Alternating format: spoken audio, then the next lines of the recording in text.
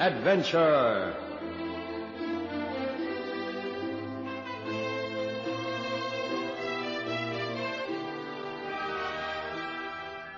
Tonight, Ron Evans tells us of a 176-year-old mystery that is only today being unraveled in his story entitled The Ship of Death.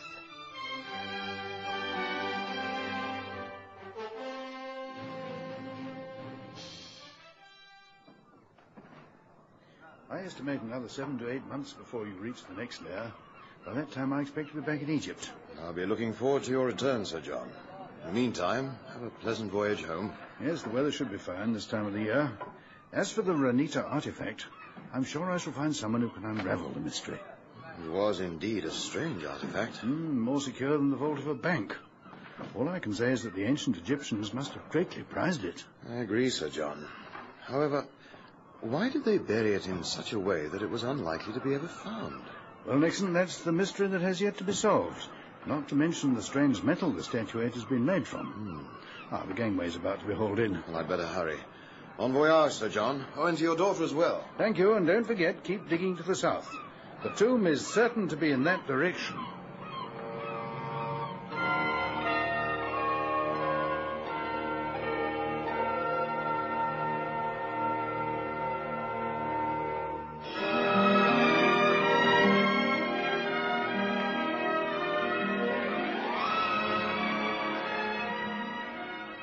In the year 1807, a brig sailed from Alexandria, bound for London, with a number of artifacts dug out of the desert sand some 50 miles south of the Great Pyramids. Sir John Maquel was in charge of the archaeological dig, leading a team of 8 experts. The brig was called the Merridene, and she never reached her destination. In fact, she never left the Mediterranean. The Merridene was never heard of again until last year, when some scuba divers off the coast of Crete spotted her at the 30-fathom level. Since the vessel was carrying rare artifacts for the British Museum and the British Archaeological Society, I was contracted to salvage all I could from the wreck. I found the brig to be remarkably well preserved, and my team of divers began to salvage these relics. All except one. And what follows is my reconstruction of why the statuette of an unknown deity called Ranita was left at the bottom of the sea. On the second day out from Alexandria, Sir John Maquel had dinner with the vessel's master, Edward Boscombe, an old-timer on the verge of retirement. Some more wine, Sir John? Yes, Captain, it's excellent. Italian. Steward, bring another bottle. Yes, sir. Well, it must be interesting work you do out there in the desert. Indeed it is, Captain, although your own profession probably holds more excitement. Oh, sometimes, yes. I must admit that finding the artifacts we have on board was the most exciting moment of my life. I'd like to hear about it if you don't object to the telling, sir. No, well, we'd gone south from Giza looking for further burying places. All we found were endless sand dunes and rocky outcrops. Then we spotted what seemed from a distance a square building. When we approached, we found it was a half-buried block of stone, perfectly symmetrical, and as smooth as the day it was hewn. This in itself was strange, because sand driven by the wind is a powerful abrasive. Well, after careful examination of this stone block, my assistant found several groups of hieroglyphics of a type hitherto unknown. Oh, that's a kind of writing, isn't it? That's right. The ancient Egyptians used a form of picture writing, but this was quite different, consisting of whorls, loops, and straight lines. I made a large clear impression of this, which is now in the hold. Perhaps some of our people in London can decipher it. How big was the block of stone, sir? Well, it was a perfect square with sides of 15 feet. Well, could it not have been made recently? There are people farther south in Africa which we know nothing about. No, it was buried too deeply. And the people you refer to would have had to have had mathematical knowledge equal to our own to have produced such an object. However, after some discussion, we concluded that this block must be either a marker or even the means of covering the entrance to an underground tomb. It took many weeks to dig up an area 20 feet round the block, and the sand revealed a number of minor artifacts of little value and several skeletons and mummified bodies. Not mummified by artificial means, I might add, but by the dryness of the desert where they'd been buried. Then nothing, but it cost the lives of 2 of our men when it collapsed at one point. Are you all right, Sir John? Yes. Nothing to worry about. Just a cough that's affected me these last few days. Edith, my daughter, is suffering from the same trouble. Change in climate, I dare say. Where was I now? 2 men had died. Oh, yes. So there we were, confronted by this gigantic block of seemingly meaningless stone. After some discussions, I had an idea. We could break the rock. Perhaps there was something hidden inside. Well, with all due respect, sir, wouldn't that be unlikely, since you said before it had been hewn out? Oh, that's what we thought at the time. It was man-made, you mean? That's right, indeed it was, Captain Boscombe. It was as though it had been deliberately made to appear natural. But when it was struck, pieces broke off in powdery lumps. All the same, it took 3 days for us to reach the centre. And that was where we found the statuette of Ranita, embedded in the centre of the rock. And what or who was Ranita, Sir John? Well, something of a mystery deity. Vague mentions have been made of her, and all we know for certain is that she represented death in some ways. The goddess of death? Yes, I suppose you could say that. And that's all you know of her, then? Only that the ancient writings suggest that she came from the sky and brought death in her wake. Sheer nonsense, of course, as we all know in this enlightened age. Oh, I wouldn't go so far as to say that, Sir John. I spent all my life traveling the world. You can believe me when I say there are things out there that defy explanation. Your daughter's coming into the saloon. I looked in your cabinet on the deck for you. Sit down, my dear. I was just having an interesting chat with the captain. He was starting to tell me of some of the mysterious things he's seen during his lifelong travels. I'm sure they would make interesting listening, but some other time, if you don't mind, Captain. Are you all right, Edith? You do look a little pale. I don't feel very well at all, Father. I have a dreadful headache, and my stomach feels as if it is turning itself inside out, if you will forgive the indelicacy. Well, perhaps the motion of the ship... No, Captain, I consider myself a good sailor. I have the beginnings of a headache myself. I had a bout of coughing, a cough just like yours, Papa. Perhaps a drop of wine will help your stomach, my dear. Oh, no, really, I can barely stand the sight of it. I shall retire early. Perhaps tomorrow it will have passed. Good night, Captain. Oh, good night, Miss Edith. And keep well wrapped up. I shall. Good night. Well, if I may say so, Sir John, the young lady does appear to be ill. Oh, she's a strong girl, Boscombe. Tomorrow she'll be as right as rain. Nevertheless, I think I shall also have an early night.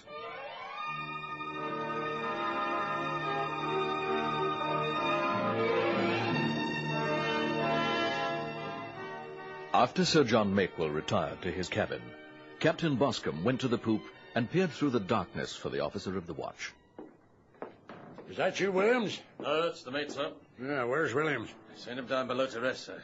Taking his watch for him. Why, what's the matter with the lad? Oh, he was complaining of sickness and a bad headache. I was going to report it to you, but you were in the saloon with Sir John Makewell. Well, Williams can take your watch in the morning if he's fit. It's a fine night. I see we're making a fair speed. Wind holds. We can pass Malta in 4 days, sir. Very good, but we'll not pass it. I'll put into Valletta for a day. Take on fresh provisions. Do you think there could be a sickness on board? What makes you suggest that, Mr. Danton? Well, it's not only Williams who's been feeling ill, sir. Oh? 3 of the crew reported sick, all with the same symptoms. One man, Jack Weston, all his body is showing a rash. Oh, indeed? Well, it can't be the scurvy. They've been getting fresh vegetables and lime juice. You could well be right, Mr. Danton. Perhaps we have taken a sickness on board from Alexandria.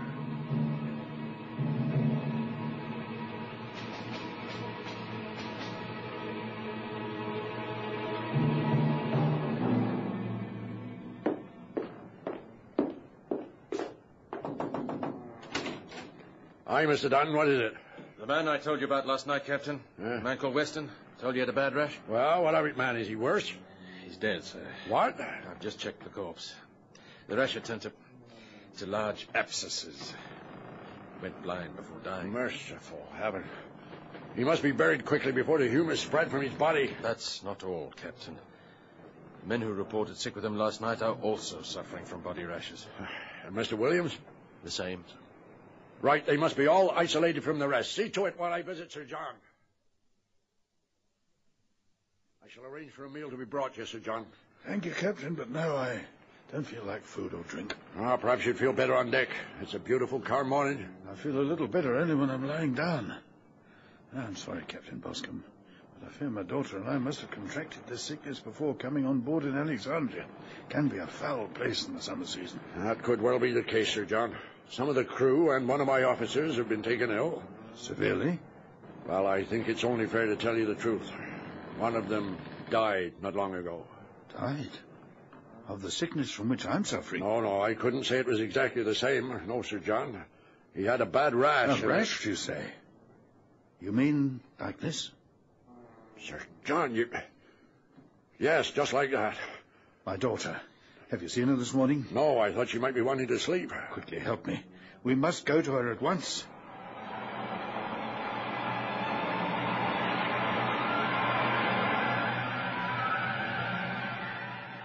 Captain Boscombe helped Sir John from the cabin and tried the door to Edith's cabin, but it was locked from the inside. Edith! Can you hear me, Edith? Edith, open the door. It's no good. We'll have to break it down. Stand back, Sir John. I can manage. Edith! What is it, Papa? You're all right. A lot better than last night, praise be, but look what you've done to the door. Why didn't you open it when I knocked and called? I was still dressing. But you could have called. I did, but as you can see, it is a stark door, and you were making so much noise. Well, it's a relief to see you so much better, Miss Edith. Yes, of course. Forgive me, my dear. We were fearing the worst. Is there a reason why you should? No, not really. If you'll kindly excuse me, I'll have the ship's carpenter repair the door. You don't look so very well, Papa. Oh, just a trifle tired, that's all. If you'll kindly take my arm and help me back to my cabin, I think I shall lie in until dinner. We'll have a short burial service for Weston on the forecastle. Has the bosun stitched him up yet? There are two to be stitched up, sir. What? Abercrombie died a few minutes ago. I doubt if Richards would last much longer. That's very serious, Danton. We must be afflicted with some kind of plague. Could well be so. 7 more men have reported sick, and the rest of the crew are showing signs of alarm. What if we're all struck down, sir? No, I doubt that, Mr. Danton. Even during the worst outbreaks of plague, there have always been those who survive. If you'll permit the suggestion, sir. Aye? I think we should make for port. Any port. No, not any port. A port where we can receive good medical assistance. We could turn back for Alexandria. No, the wind's against us. I think Piraeus would be best. 2-day sailing? It'd take longer to turn back. Aye, I make a course for Piraeus. Let the crew know, will you? You should calm them down a little. Oh, but before you go, sir. Aye? Something else I think you should know. Not more bad news, surely? Your steward, the one who was serving you in the saloon last night. He, overheard your conversation with Sir John. Well, what of it? He told the crew about the statuette, the one they're calling the Goddess of Death. That's just superstition, nothing more. This is 1807, Mr. Danton, not 1307. Yes, but the crew are taking it seriously. And I think there is something in what they say. Oh, come, Danton, this is ridiculous. How can a simple metal statuette cause a plague like this? The men who have reported sick are the same men who carried it aboard, sir. And it was Weston and Abercrombie who repacked it in the hold. The ones who died.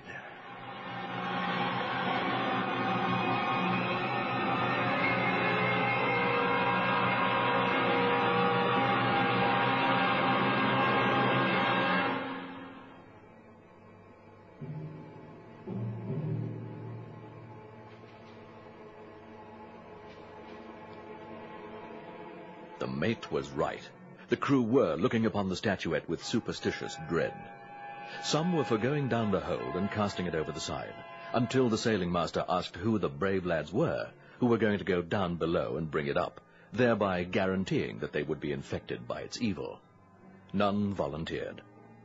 Captain Boscombe was a wise old sea dog, though, and he mustered the crew together under the poop deck and told them of his plan to sail for Piraeus. Then, to prevent any hotheads from getting away from the ship by boat, he had the carpenter hammer holes in the hulls of the 2 jolly boats and the longboat. When the men were dismissed, he went to where Edith Maquil was standing at the stern rail. Aye, you're looking much better now, Miss Edith. I heard you talking to the crew, Captain. They're frightened men. Oh, superstition easily takes a hold on the uneducated, miss. They wouldn't mutiny, would they? What good would that do them? They know already I'm making for the nearest convenient port. All the same, Captain, desperate and frightened men will do strange things. I know these men well enough. Some might have foolishly tried to escape by boat, but I put a stop to that. Seems strange that death can be so close by on such a beautiful day. Tell me, Miss Edith, did you eat anything after leaving the dining saloon last night before going to bed? No. Why do you ask? Why is it you've recovered so quickly, yet all the others have succumbed? I see. No, I took nothing. Before luncheon, then? Perhaps during the afternoon? Let me see. No, nothing I can think of. Oh, I had an orange in the afternoon just before I began to feel ill. In fact, I thought that had been the cause. An orange? Well, I brought a small boxful with me from Alexandria. I've developed a taste for them. Yes, and I had another orange when I awoke for a while in the middle of the night. I see what you're thinking, Captain. You think the oranges helped me to conquer the sickness? It is possible. We have no oranges on board. I feel they could provide us with the answer. Well, I have perhaps 20 left, but you're welcome to take them if you think they will help. I couldn't, not unless... Or give them to your crew. They can be cut into portions. Oh, please, Captain, I beg you. Even a wild chance is better than no chance at all. Very well, Miss Edith, and thank you kindly. The oranges were duly cut into portions and issued to every man on board. Boscombe had high hopes, since they seemed to be the only thing that had contributed to Edith Makepearl's recovery.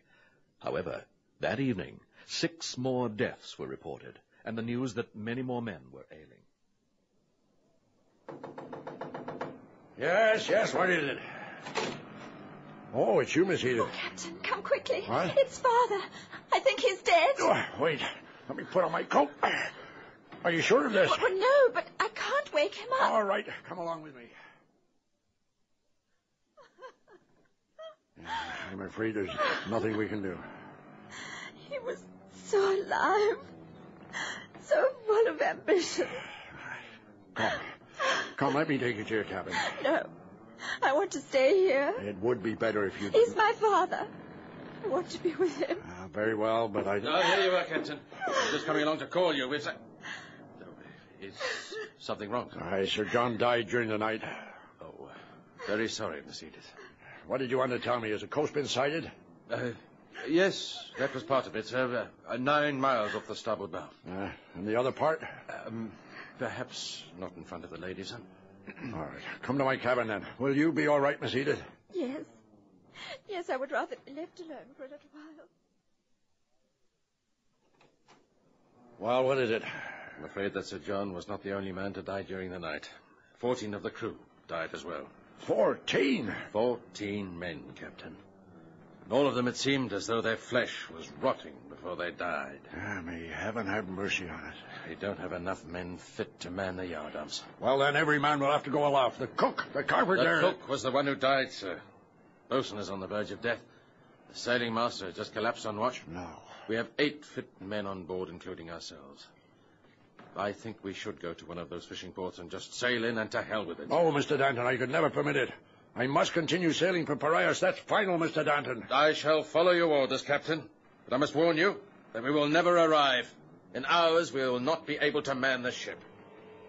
At noon that day, the captain began to feel ill, and soon after, blotches started to disfigure his face. The mate helped him to his cabin. Back on the poop, he summoned what few fit men he had left. 6, including himself. The captain has been taken ill. I have assumed command of the ship. Aye, good, that's all right. Take us into land, Mr. Mate, so we can run from this cursed vessel. That is what I intend to do, Watson. There's a small fishing port some 15 miles to the west of us. We can reach it by nightfall if the wind holds. There we can abandon the ship, and from that time on, it will be every man for himself. But you'll have to work like the devil up top. I want all the canvas out. Now get to it.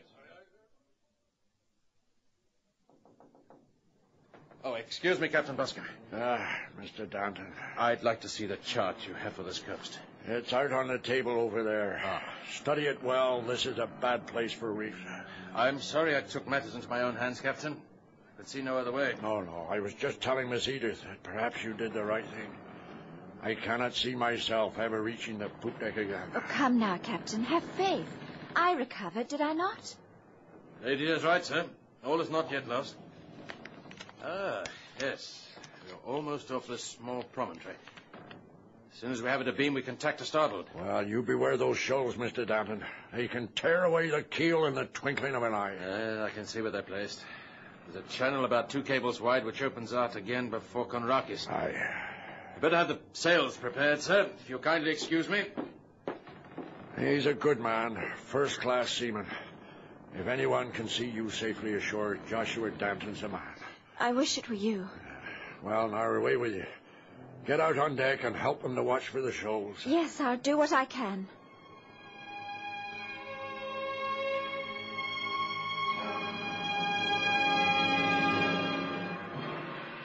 It's right good of you to offer to help out, miss. If you'll stand there by the rail and watch for the small, choppy waves, All right. That's where the shoals will be. Edwards! Take out the lead. Come on, be quick about it. All right, lads, I'll help you with the rope. Are you ready now? Right, sir, we are now. Right, all together now. Heave! Heave! Hard over on the wheel there. Wheel hard to starboard, sir. Ah, she's coming round. By heavens, the old girl is coming round. Belay the rope, Ashton. Right, sir. Midship's wheel. Wheel midship, sir. I can see choppy water. Where? How far away? There, that way, about 50 yards. All right, we'll clear it. No, you won't. You'd better look out for yourself. The choppy water stretches from there right across the bow. No, it can't according to the chart. Stand to the stage!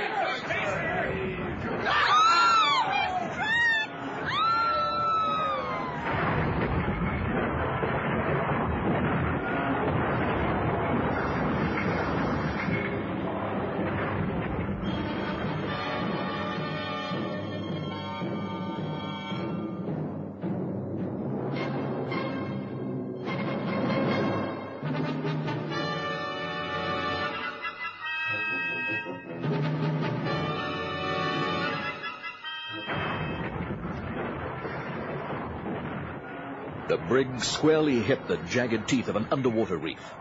Those few who managed to swim away from the wreck were soon dashed and mangled by the sharp points of slightly submerged rock. And now, almost 180 years later, when we dived to study the wreck of the Meridine, one of my team carried with him a Geiger counter. For, with the hunt being on for mineral discoveries under the sea, one never misses an opportunity to make a chance find. This diver thought he had made such a find, because the Geiger counter reacted strongly amid the wreckage. So strongly, indeed, that the amount of radioactivity was far above the human tolerance level. Using a remote-controlled TV probe, we discovered the statuette of the minor goddess, Ranita. It was made of a metal lethally radioactive. The diving operation was shut down, and a report was prepared for the British and Greek governments. A special lead container was constructed last year and lowered down to the wreck of the Meridine. The statuette was placed inside, and only then brought finally to the surface. This container was taken in great secrecy to the Atomic Research Laboratories at Huntington, and there it remains to this day, a mystery that might never be solved. But what was Ranita really? With such an enormous amount of radioactivity being emitted, no wonder the Egyptians called her the goddess of death. As for the stone coating in which it had been found in the desert, samples of this were found and studied. It turned out to be a special cement, unknown to present-day science, and able to reflect and contain radioactivity. Where did Ranita come from? Earth? That seems doubtful. One could speculate endlessly, but on one thing I'm sure. We will only know the truth in years to come, and only then, if the powers that be consider it in the public interest to know.